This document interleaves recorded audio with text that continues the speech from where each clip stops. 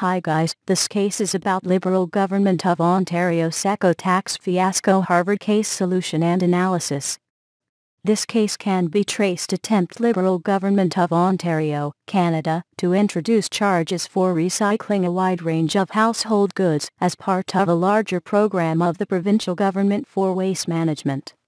The Ministry of Environment was created industry-funded, non-profit organization called the Ontario Stewardship Oversight Regulation and Collection of Recycling Fees in the province. For more details you can visit TheCaseSolutions.com. Thanks for watching this video.